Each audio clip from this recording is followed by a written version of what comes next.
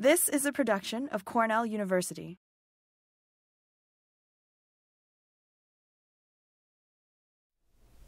Thank you very much, Adam, for the kind introduction. And I have never been in Ithaca.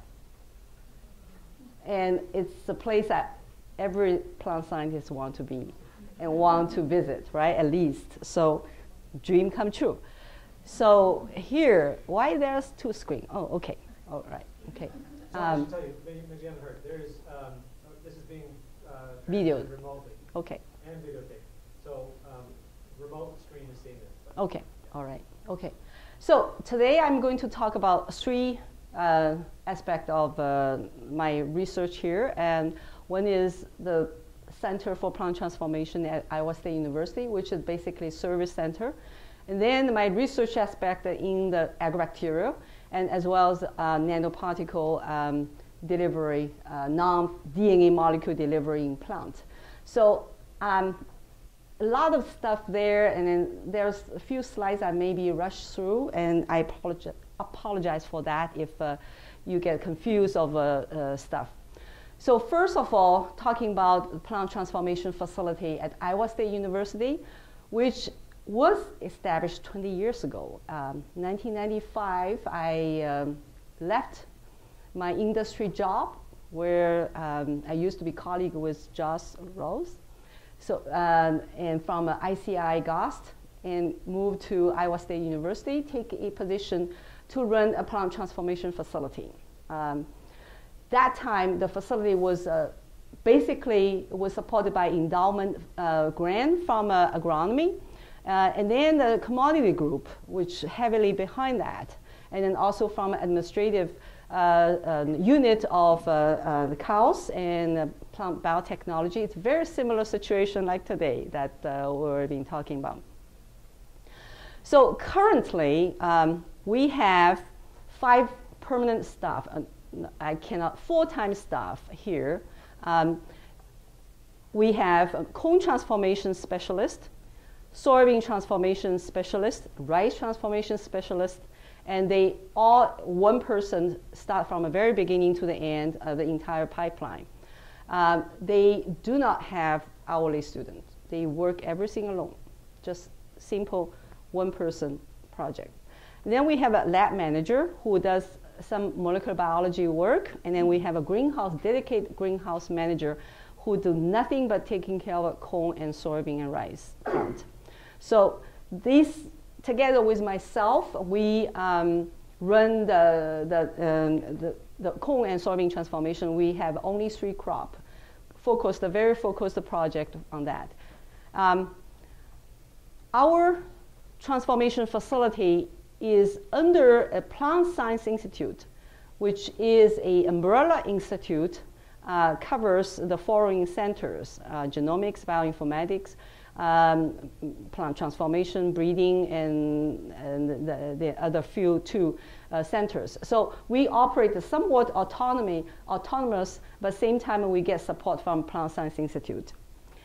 And then we also under the umbrella of the Office of Biotechnology, which runs all the infrastructure, the centralizing the facility, genomic informatics, flow cytometry, hybridoma, microscope, nanoimage, and all these things are very similar to here. So we are the one of the 12 core facility. So these 2 units support collectively 1 full-time, 1 FTE. So over the past 20 years, we have served 35 internal crop group, and basically corn, soybean, rice faculty researchers. And then we have 161 external groups from 121 institutions from 16 countries. So basically, everybody who does corn and soybean, not rice, a lot of people can do themselves, corn and soybean come to our facility. Majority, at least 70 to 80% of the research in the field does that from receive service from us. So here is a summary of the growth, or our capacity to the other, on the other hand, of over the year of our growth. And as you can see at the beginning, we creeping through all the numbers, and then we didn't know anybody, and then nobody knows us, and then after all these years, and then we are reaching really our capacity for 3 staff members. Of course, we can add more people if they, but the cost we want to keep down is we keep really quality staff. Our staff are really very experienced. They are PhD level of scientists, and then so they provide service. They at the same time they always tweaking the conditions, always comparing different parameters. So for here, the home transformation just shows how the plant in our greenhouse look like, and I really admire Cornell's greenhouse crew. This afternoon, I toured the greenhouse. I can't say enough of good things about it. It's just so clean and so well organized. And then you have those incubator with 60, 70, 1970s vintage, and then well kept, which means that it's a very energy costing unit, but they are so well maintained. A lot of institution, you will see instrument cannot keep more than 5 years because nobody take care of them. They just get, rotten and then be abused by the students and all the things. But here it's a really amazing infrastructure for the growth and really great. So we do 2 types of maize transformation, and then high 2 and then B104.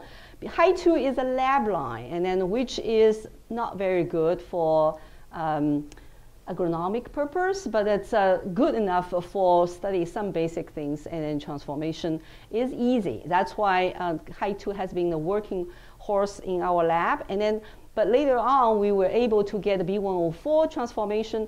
Then B104 is a quite good inbred, and it's a major inbred based on the B73. So a lot of genomics can be done with this B104. However, the transformation frequency for these 2 crops varies a lot, which causes the difference in the price as well. So when sometimes the faculty like to use B104 for transformation, but the price-wise they couldn't afford, and that's one of the another things. When you are working with very recalcitrant crop, and sometimes you have to face the price issue.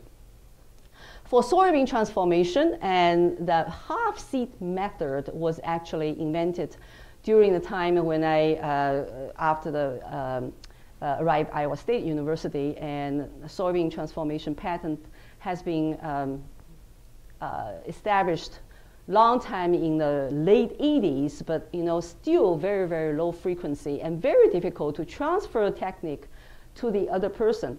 You have to be really well versed with cell biology in order to run it. So my effort, this invention particularly, is scale transfer friendly, means that some of those basic knowledge, if a high school student was able to understand the protocol and then do exactly what was demonstrated, they are able to achieve transgenic soybean. So the skill is not really quite important for the people to have. So that's very important if you want to have your technology expanded and then be benefiting more than only just your lab. And so soybean transformation, we have this protocol, and it's working very well, but it's to our capacity. So then finally, it's a rice transformation, which we basically do the Japonica rice transformation, both Nippon Bear and then Kataki, using the pretty standard and public protocol, and works very well. But I think the rice is not as difficult compared to recalcitrant corn and then soybean here. And most people can actually establish for themselves. So what is the key limitation with our facility? After 20 years of working on this service facility, and I would say first of all is the lack of our greenhouse space. So basically we have only 3,000 square feet, and probably the growth space is less than that. The 3,000 square feet in this case is wall-to-wall space. Then according to the Andy and for the greenhouse and analysis, these are much less. We have to grow corn year-round in order to provide the starting material, which is the immature embryo. And then we have to grow soybean to the maturity in order to get the seeds for the delivery. So we used to grow transgenic corn to seeds for the customer. Now we cannot afford anymore, and because there's no space simply. And we just have to beg all our colleagues to take the greenhouse, to take the transgenic plantlet and grow in your own greenhouse. This is very difficult for overseas business. And for Germany, for Austria, for Belgium, we can do that. We successfully sending all these transgenic plantlets across Atlanta, no problem. But when we want to send to Mexico, even on the same continent, we face a very, very challenging customer issue.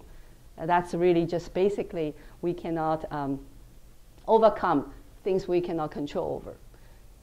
So, and then another major issue is recruit and retain high quality staff. I have 3 staff which has been with me for 20 years and 10, 20 years.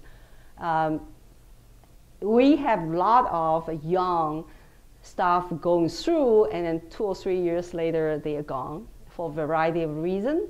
And a lot of industry does try to recruit our staff because we do provide very good training.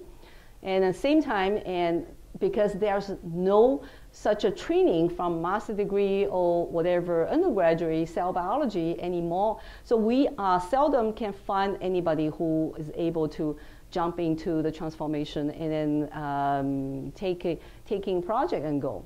So that's why our staff has been steady, but same time we become worried because we are getting old. We don't get any younger. We need to have a next generation who is able to do the same job or even better than us. So those are the issues we are all facing. Every facility, public institutions facing that, same as Pioneer.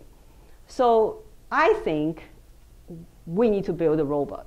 So I'm not joking when I'm saying this, because the camera imaging system and computer system can allow us to identify the type of a characteristic, allow us to pick those type of the thing, recognize and pick them. Why not? So the next thing, if you want to think about reducing transformation costs, we have to invest into working with mechanical engineering, computer scientists, and then cell biology, and then to build up a robot that will do the job. Otherwise, you will always cry. And 20 years ago, I thought this would be solved by now. 20 years later, I'm still facing this issue. So, okay, instead of crying over, we probably think creatively, using the new technology, let's build something we can do transformation fast. Because sequencing, think about sequencing. 20 years or 30 years ago, we had to sequence ourselves manually. These revolutionized our sequencing capacity. I never imagined this could happen, but that's a reality now. So because of limited staff and a limited infrastructure, and restrict our ability to research to improve transformation frequency. And then at the beginning of our establishment facility, I was able to actually working to improve efficiency. But then when we become popular, we are so overwhelmed by all these orders. We have no time and we have no material even to use for research. So that's major issues. At every facility, they want to start their service, they have to include the research component into that. So that's how much about transformation service part, and I can afford to talk about it. I'm sure we are going to talk about it a little bit more in detail, but I want to come to the second aspect of my research on the non-coding RNA in Agrobacterium. So I grew up with Agrobacterium. That's my graduate study, and I was thrown into Agrobacterium world. But after my PhD postdoc, I totally sick and tired of Agrobacterium. I don't want to have anything to do with it.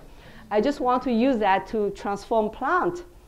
So, because also partially, I thought Agrobacterium, everybody's know every bit of Agrobacterium anymore. There's nothing left for us to study.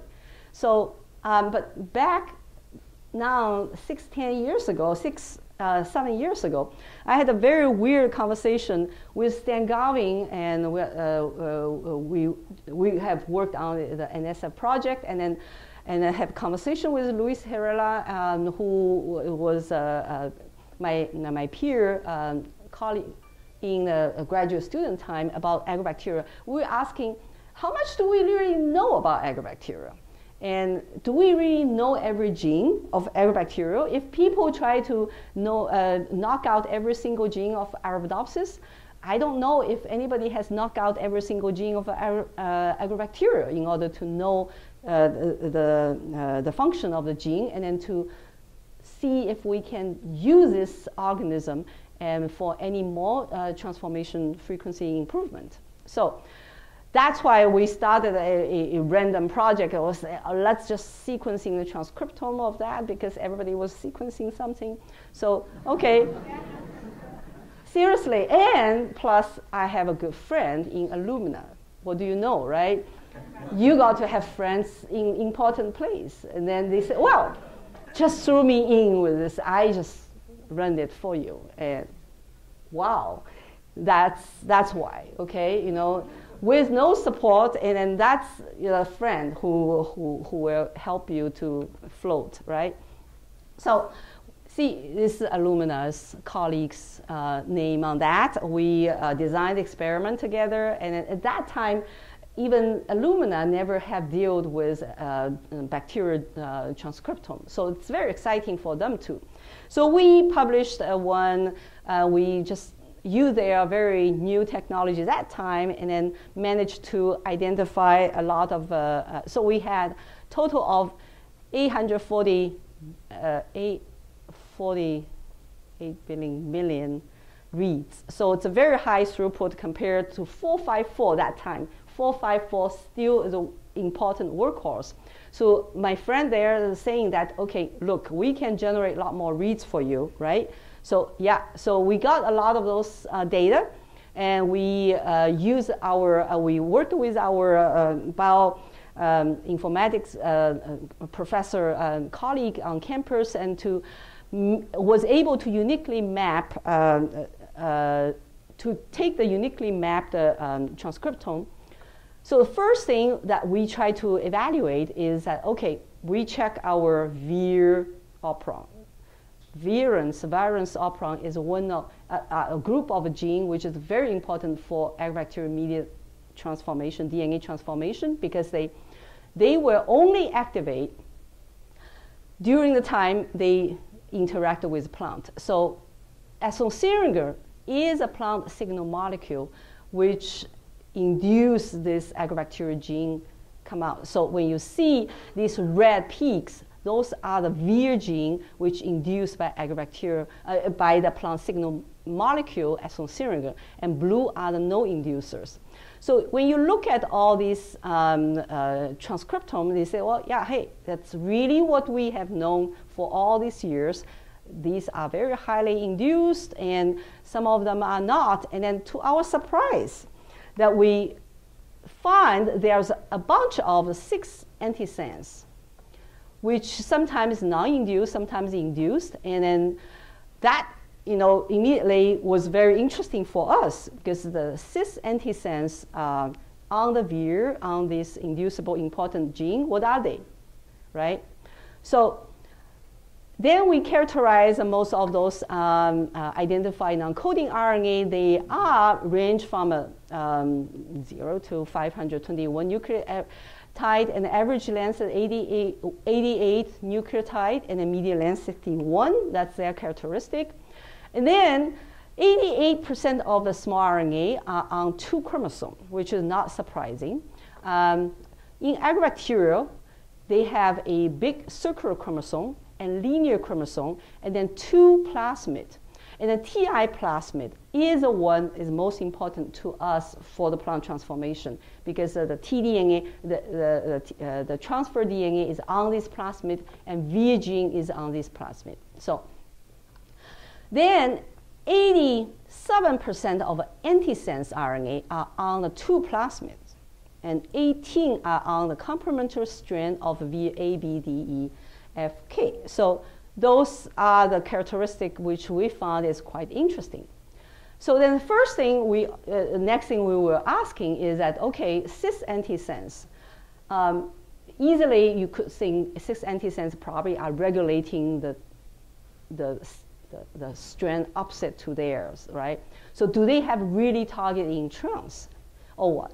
So then we did this analysis on transcriptome. We found out they actually do not correlate. So the expression of the opposite strand of the gene, the transcripts, they are not correlated with their particular expression of the antisense. I mean the cis small RNA. So what they are doing? So one of my students, and Abby Johnson, decided to focus on that the small RNA opposite to VSC and C1 and C2 gene on the TI plasmid. So if you look at this VIA operon, and you will notice most of VIA genes on the opposite strand, on the top strand. And C1 and C2 are the 2 genes which only these 2 on the opposite strand. So itself is already weird. And this C1, C2 has a very strong expression of antisense in this case. So what is C? What is the VSC operon? Do we know anything about this? Yes, there's a bunch of studies have done a while ago. So I never paid attention to VSC1 and C2 because I think from literature, people always think that, yeah, it doesn't really abolishing the pathogenesis or virulence. It's rather just attenuates. I don't know, do you agree on that? So all this publication just says that, yeah, it's lead to reduced.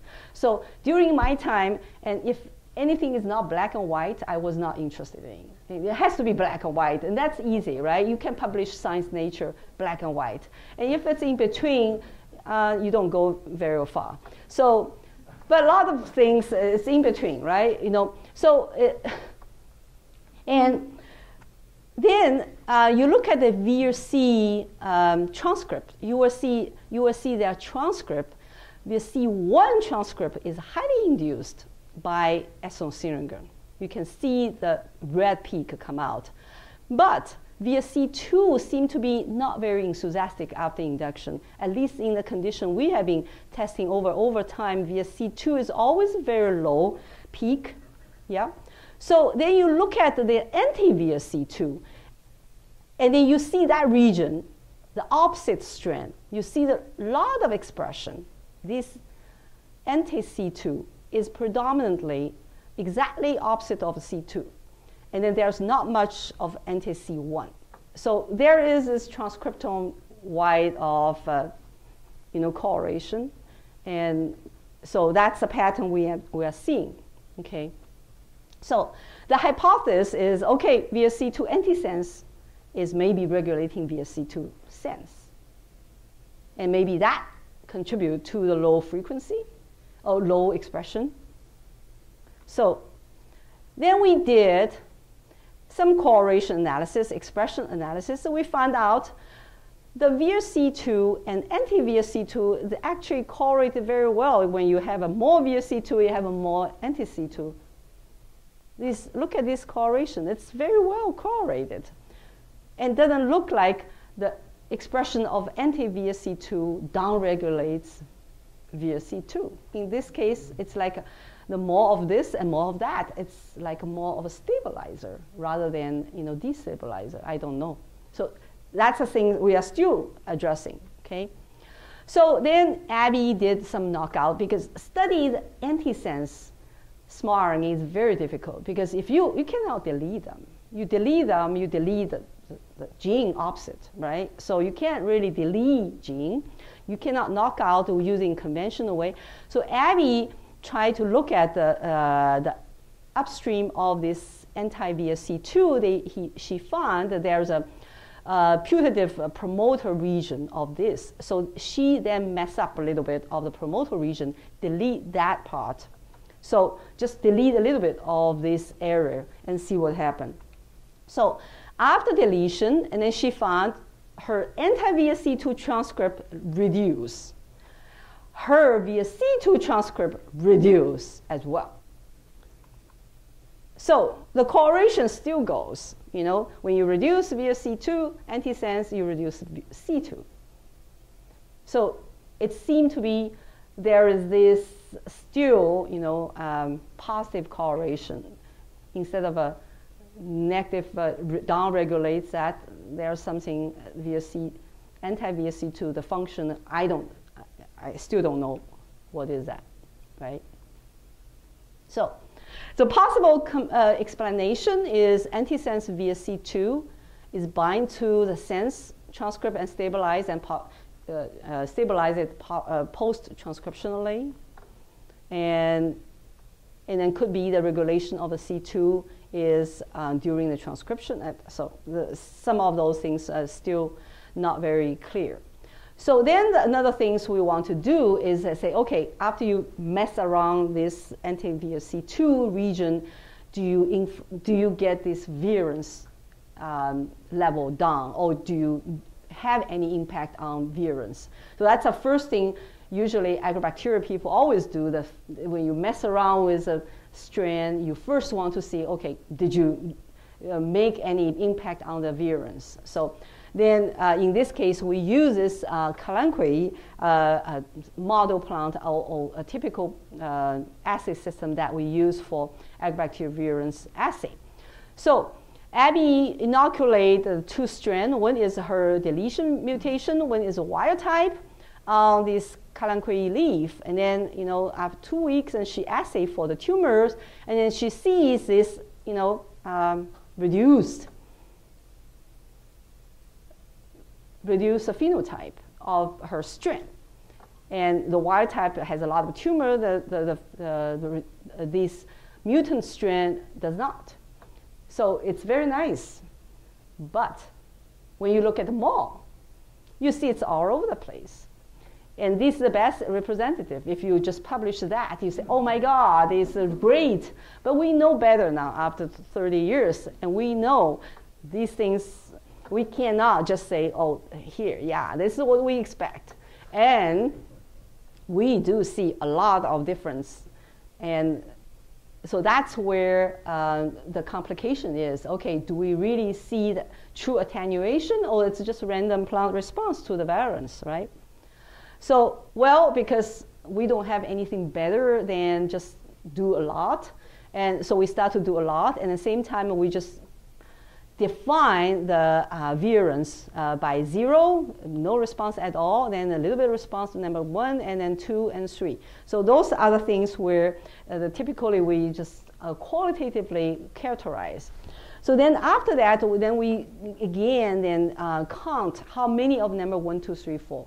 And then you measure those, and then you see how many of those are actually from scored 0, and how many scored 1, and how many scored 3. So it looks like here, the wild type and score 0, you have less of wild type, you have more of the mutant strain scored 0. And then you have more of a wild type scored number 3. So this is still very qualitative. And then she did a statistic analysis on this Mann-Whitney rank summer test using this for that. And then, so she has a hypothesis is a mean rank, the 2 samples are same, or the alternate hypothesis is a mean rank, the 2 samples are different. So according to her analysis here is the hypothesis, alternate hypothesis is probably true here. So, you know, it's again, to us, it's, I do not really, when I read this data, I say, oh yeah, you know, there's probably difference, but, you know, do these really tell us anything? So, but most important things we want to study is what really that anti-C2 is doing has effect on C2 or any other genes. So that the subsequent the experiment we are doing right now is do this RNA stabilization, stability analysis, and then also use more of the quantitative analysis to see whether there is any variance differences in these two different strands or different other small RNA. So we have other small RNA also in the works. A lot of them are actually affecting the quorum sensing and the conjugation and the sensitivity towards pH as well as temperature and those things. So as most of the non-coding RNA now finding, there are the fine-tuning of their response to the environment, and I think that makes sense. Some of those bacterial fitness affected by the small RNA, or the small RNA is regulating the bacterial fitness in this case. So now to the third aspect of my talk is about using the nanotechnology for the non-DNA molecule delivery in this case. And this is a collaboration between my lab and with a group in chemistry department in Iowa State University, and that was led by Victor Lin that time, and then he unfortunately passed away 5 years ago in the middle of our collaboration. And it was continued by two of his students. Brian Twain right now is a faculty in Colorado School of Mine and continue the nanoparticle research in this case. So, and that biological aspect of the experiment was done by my postdoc, Francois Tony, and then Susanna Martin Ortigosa. So basically at that time, and Dr. Lin have synthesized a material called mesoporous silico nanoparticle, which has a very interesting structure. It's a highly regulated material, and it does not found in the nature, and it's very stable. And most important is that inside there's a very large internal pore space, allow you to incorporate or upload payload, protein or molecules that you want to carry using this particular particle. So, and then this has also very interesting surface structure. You can really surface functionalize with a different molecule in order for the different application purpose. And of course, all this part, I'm not able to go detail with that. That's all very chemical for me. So one other aspect of this silicon nanoparticle is that you can feel that with a small molecule by simple diffusion, then you can covalently attach the whole pore. In this case, that this molecule we put on the to stop this leaking from a pore are the gold small particle which covalently link to the surface of the nanoparticle, and then upon change of pH or the induction of the chemical in the media, then you can open up the pore and then have the molecule released from inside. So that is this type of feature that I was interested in to use for the delivery for the plant molecule, that I do not want to have them immediately released that time. So back 2005, we started this project, and in 2007, we succeeded to introduce a DNA which is coated outside of the nanoparticle, but inside of the pore of a mesoporous nanoparticle, we loaded with inducible chemical molecule.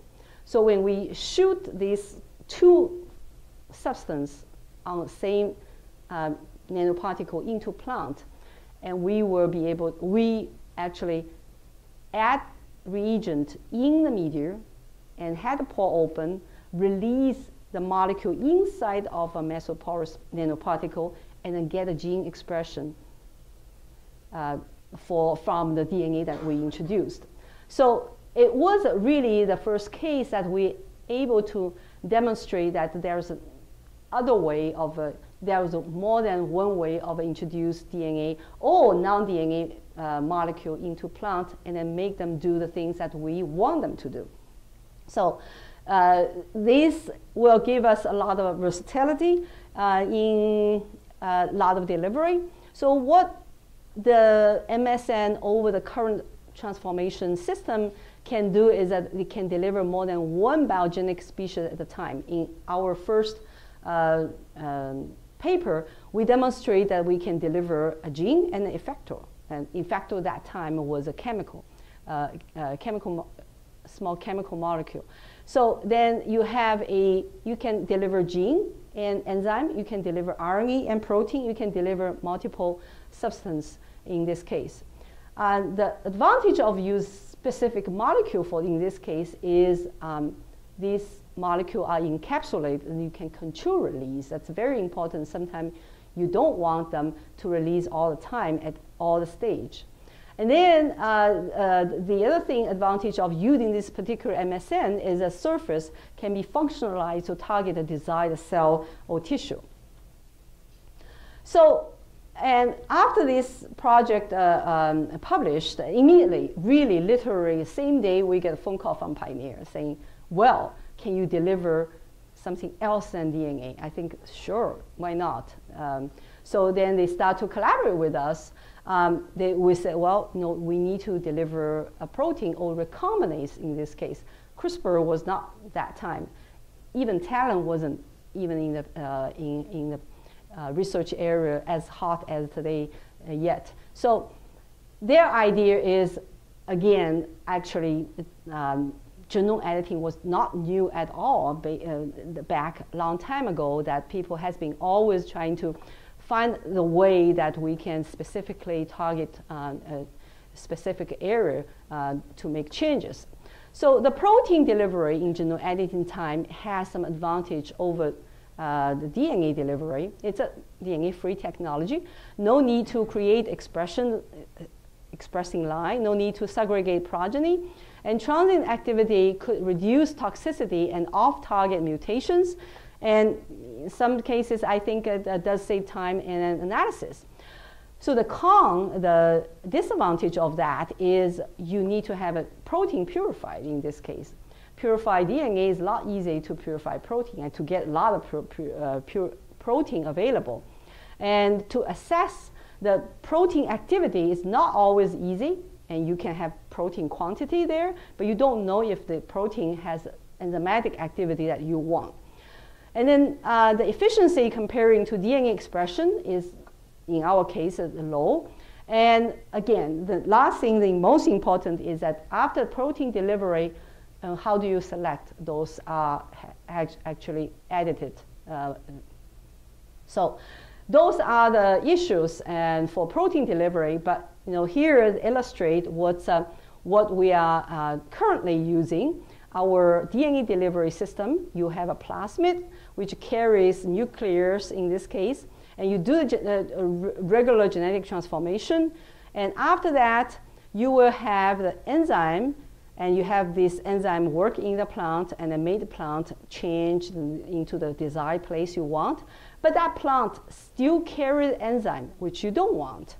So to get rid of those enzymes, and typically what we do, we will do the self-cross or the cross-pollination, self-pollination or cross-pollination.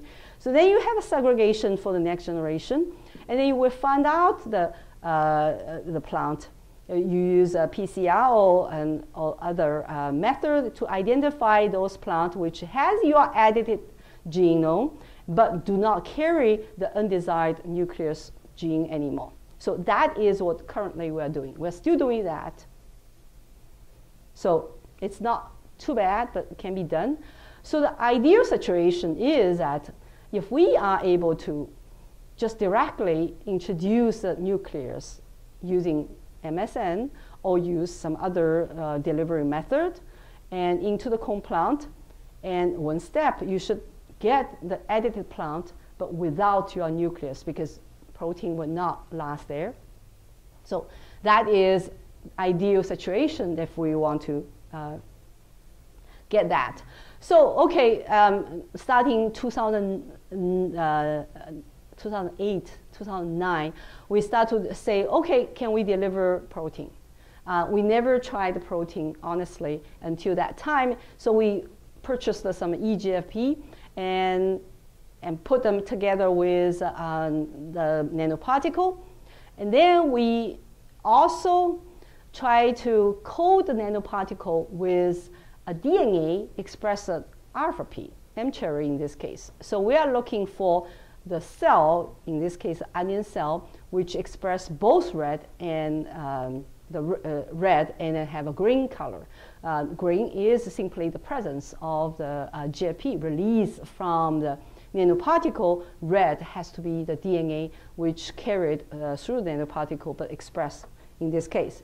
So we were able to do that. Immediately after that, we will say, okay, why don't we just start to try this recombinase? So Pioneer provided us with a Cray protein. Actually, you can buy it commercially, Cray protein. And then you load them onto the nanoparticle. In this case, I want to have to emphasize that part of the thing I did not talk about it is optimization of nanoparticle bombardment. Nanoparticle was made by silica. It's impossible to bombard silica, and that's just too light to be manipulated. So our chemist group managed to gold-plated the silica with several layers of a gold particle. And then this is a silica before gold plating, and this is after 6 times of gold plating. The TEM and SEM and scanning microscope shows that. So, no, this is the same thing, but this is TEM scanning, this is SEM scanning. So the idea is to have this gold plated and then load it with a protein, Cray protein. And at the same time, Pioneer provide us with a transgenic maze line. That transgenic maze line carry this single gene insertion. This single gene insertion looks like this. A promoter drives a GAT gene, which is a glyphosate resistant. This is a selectable marker. And you have a promoter drive the SINE CFP blue protein. And you have a piece of red fluorescence protein. And then in between, you have a LOXP here. So in theory, if the Cray protein is working, that 2 LOXP will recombine, and then this promoter will start to drive the DS gene, right? So if upon bombardment, if the Cray protein is delivered into this transgenic blue transgenic cone, we should see some sector of the red cell, because this is because of a Cray protein is working, and then make the LOXP recombine and then delete the middle part of the segment, the blue gene deleted and red gene hooked up with promoter and express. So this is what we actually found, that we were able to see transiently the red and then the stable red cone callus. And then you have this segregating red callus, the cone callus. Look, the half of them are the blue and half of them are red. Chimerism. And then you have also this tassel. This is the original transgenic cone. You can see it's blue. It shines in the blue channel, but not in the red channel. This is after recombined, the blue color is gone, and the red expressed there. So,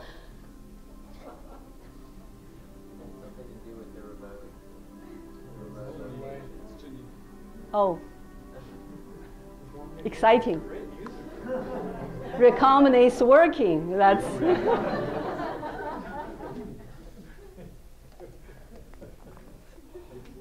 so grand finale. That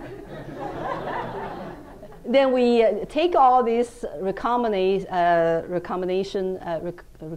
the lines and then make the sequencing, and then they really had a beautiful, precise excision, every single line of them. Sorry about that. So these, the original, the sequence, and after the LOXP recombined, fused together, and then these are the protein bombarded line, and these are the plasmid bombarded line, because we also introduced DNA as our control. Well, DNA introduced the line, and then protein introduced the line. They result the same, and so that was quite fun things to do, and we showed that we can deliver protein and recombinase and then make it working in the plant and exactly the place it's supposed to work. So that was one illustration or the demonstration of the protein can be delivered for future nucleus-aided genome editing. So very final 5 minutes about, okay, MS delivery, and it's great, but it has this disadvantage. So what's the problem here? You have advantage is that control relief. And the major advantage that we use this particular type of a nanoparticle is a pore size limitation. So after we deliver Cray protein, everybody is happy, and same time everybody starts to say, oh, it's too small the size, because the pore size is only 10 nanometer. That's the highest we can push with the current formula. And so if we are going to deliver Talon or the CRISPR, all of them are much higher than the pore allow us to upload. And also this encapsulate the protein release may be too slow for us what we want. So at the same time, they will say, okay, well, you know, nanoparticles are great, and can we think about something else? Well, here is something else. As we coined it, we call it called proteolytic. So it's a bombarded method for intracellular delivery of protein only. So in this case, we just simply modify our current DNA delivery system by lyophilizing the protein or air dry the protein onto the carrier and then bombard. So depends on protein we use, and we are able to introduce a variety of the protein. In this case, we have a GFP introduced, and we also use a TRITSI labeled BSA, which is a rather large protein. The reason we use those things is because they are cheap. They are colorful and then cheap. And then GFP is way too expensive. And then we also bombard the GUS enzyme that allow us to also be able to show that actually can turn the blue when you put a substrate there. And then we also bombard some of the enzyme such as the trypsin and the RNAs, because once you bombard those destructive enzyme, you should see the cell death in this case. So looks like we can bombard a variety of DNA just by, or the protein just by through them in. And that's one of the things we have been doing using the protein delivery, and we also bombard the animal tissue. In this case, try to broaden our patent claim, right? Just demonstrate that we can do it more than plant cell. These proteolytic can be used to co-deliver DNA and protein at the same time. It's a very simple procedure. You use a current existing gene gun, and it's quite reproducible in our hand. Very simple, no restriction on the protein type, and can deliver protein and enzyme with a different molecular weight and electron point, or the tertiary structure. The major disadvantage to us is probably you cannot control release. You bombard, that's it. So with that, I will thank my colleagues in the plant transformation facility, and We also have a group of people who work on small agrobacterial non-coding RNA. Then the nanoparticle work was a collaboration with chemistry department as well as Pioneer. And our current funding for this particular project that come from internal and then Pioneer collaboration project. Thank you very much.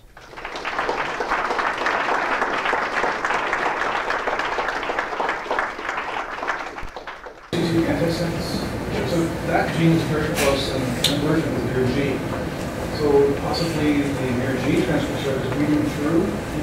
We thought about that. We actually looked into that. It's not the read-through actually. There's a quite significant and quite clear stop after VAG. Yeah, we thought about that. It's a read-through.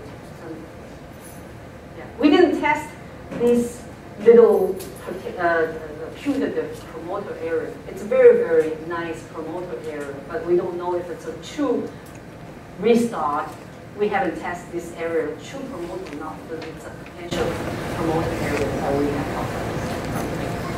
So in the other plasmid, there's a massive IS element between VAG and your C2. Oh. Over there, that word. Yeah, exactly. So right now we try to decouple them. So we have a promoter drive the top part, and then we have a promoter drive the bottom part. And hopefully that will help us understand, because we cannot delete them. We have to overexpress, and so we decouple them by drive top strand, bottom strands, whether there is any correlation, right? So that's a... Have you achieved nuclear localization of one of these proteolistically delivered proteins? We never tried to test with a nuclear localization. We didn't put a nuclear localization signal. Oh, you are talking about the protein unit, right? Yeah. I mean, it looks to me like they get in and they diffuse throughout the cell, so I would think they go into the nucleus just fine. But that's a good question. We never would actually look into whether they are focused into or get into the nucleus localization or not. So you expect the protein go into nucleus? No, I'm just wondering, if you're trying to deliver Cas9, it's got to get to the nucleus, right? And whether that would go in by chance just by being bombarded all the way to the nuclear membrane, or you probably could just have a Cas9 have a nuclear localization signal synthesized together with that, right? So if they have that, then for sure they will go in. They will go in and put a VAD of whatever that Vir protein that will have nuclear localization, the VAD2 promoter will guide you into the nucleus for sure. Higher efficiency, I'm sure. Thank you very much, Tom.